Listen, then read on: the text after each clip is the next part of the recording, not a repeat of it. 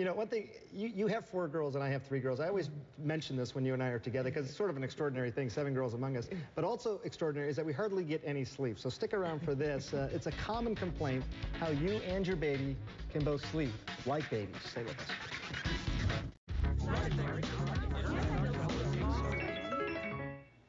You know, my next guest says the #1 complaint of new parents, lack of sleep. No surprise there. Half of parents say they get less than 6 hours of sleep every night.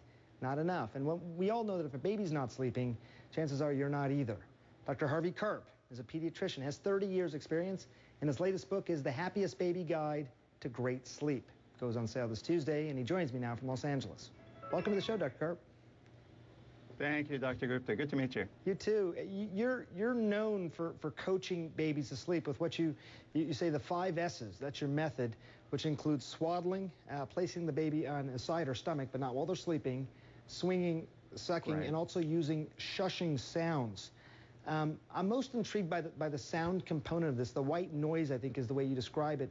Why is that so important, Dr. Karp? Well, inside the womb, the sound babies hear is louder than a vacuum cleaner 24/7.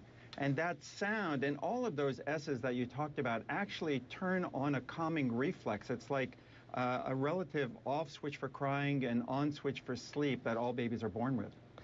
Now, not all white noise is the same, and I actually have a prop here. I want to show people. This is a little bit what it looks like here, and you can hear that probably plenty loud. There's different settings on here. That's surf, but you also have rain. I don't know if you can hear that. Right. Brook. There's even one that sort of simulates the sound in the womb. A little heartbeat. You can hear that. Is this what you're talking about? Is this right stuff, so to speak? That's the kind of white noise, but actually all of those sounds need to be more rumbly.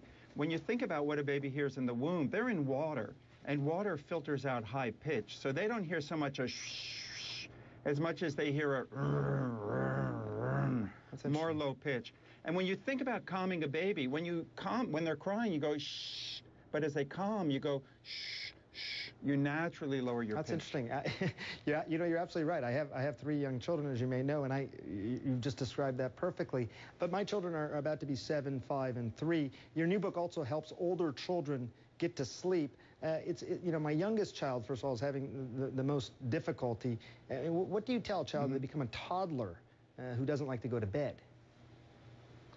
Well, you know, for one thing, you're not alone, I'll tell you that. Baby Center and I just did a survey of over 1,000 moms, and we found 1/3 of the families were struggling with their kids' sleep over a year of age, with defiance at bedtime, like you're saying, or waking up in the middle of the night. And so, of course, you can use white noise for those kids as well. That helps them not wake up or not bother you in the middle of the night. They'll sleep through better. But I like to start bedtime, believe it or not, after breakfast. Think about it that way, that you want to encourage them to go out and get exercise and fresh air and, of course, eat well and avoid caffeinated foods. Things like iced tea and cola and even chocolate can disturb a child's sleep.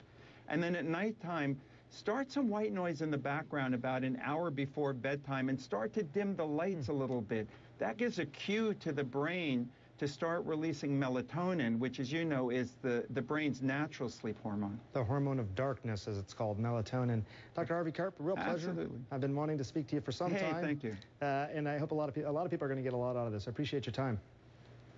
Thanks. I look forward to the next time. Yeah, and you may not know this at home, but lack of sleep for parents is actually also linked to higher rates of shaken baby syndrome. It's a terrible consequence, also linked to child abuse.